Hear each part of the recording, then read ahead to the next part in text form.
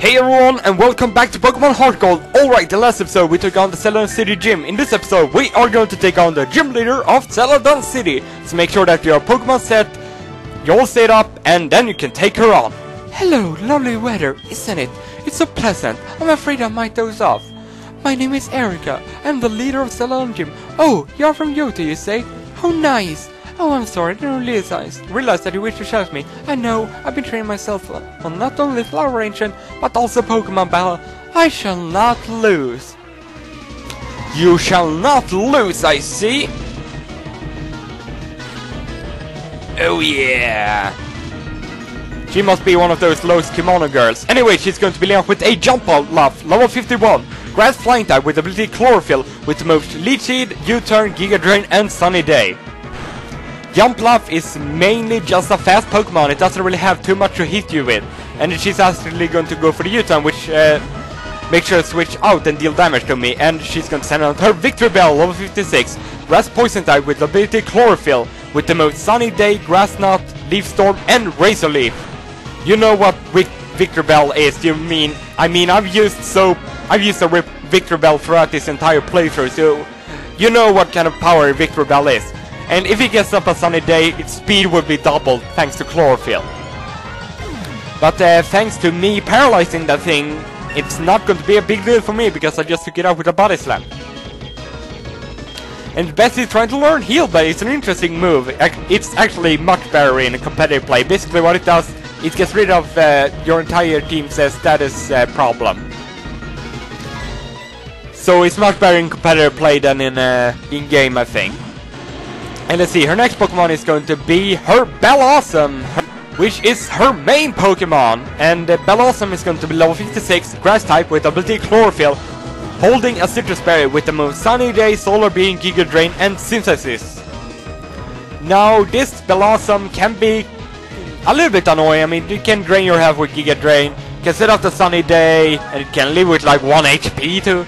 And Synthesis, if the sun is up and it's a Synthesis, I think it will heal like 3/4 of his HP, so it can be quite annoying, especially when it's going to be faster than you.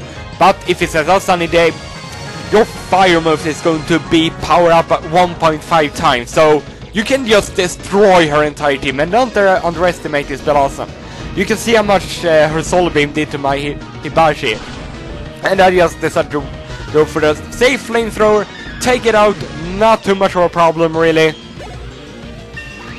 And Hibachi grew to level 48, pretty nice I must say.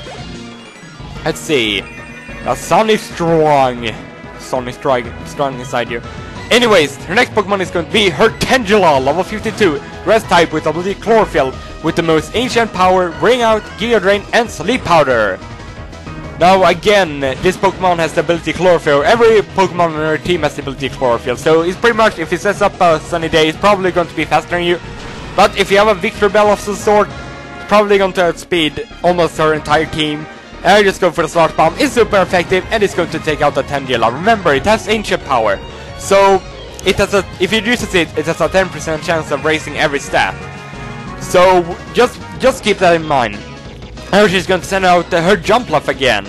And as I said, Jumpluff, it's not going to hit you hard at all. It has crappy stats overall, except for its speed. It's mainly just an annoying Pokemon. So it's going to try and U-turn me, but because she doesn't have any more Pokemon on her team, she's not going to be able to switch out. And I'm going to hit her with a Sludge Bomb. And that is probably going to take down that Jumpluff. Or maybe not, because it's 4 levels higher than me. And the strong is still strong inside me. Wow, that's a bit hard. Won't you say so? Wouldn't you? I don't know what to say here, but anyway, she's going to go for the U-turn. Not too much damage at all. I'm just going to go for a Sludge Bomb, take out that Jumpluff, and that is going to be it for Erika. Really, she isn't really that hard at all. I mean, we're only 5 minutes in. It only took barely 5 minutes. Looks like I underestimated you. Indeed you did, lost kimono girl. Oh my god, I'm all glitched up.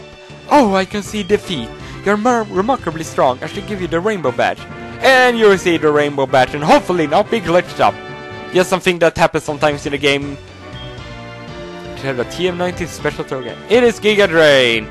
It's not that wonderful of a it's a horrible move. It has only 60 base power and restores half of the HP you're doing to the opponent.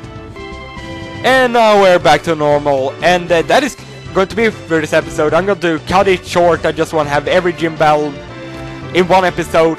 So thank you everyone for watching. Make sure to leave the rating that you think this video deserves. Please leave a comment what you thought about the video or the video in general.